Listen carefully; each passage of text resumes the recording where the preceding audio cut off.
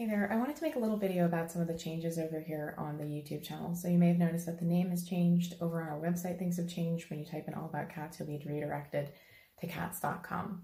So why is this happening? Well, the idea is that as cats.com, we'll be better able to position ourselves as the biggest source of credible information on all things cats, and hopefully further that goal of helping people give their cats better lives. It's a pretty big moment to have cats.com. So I hope to be able to live up to that name.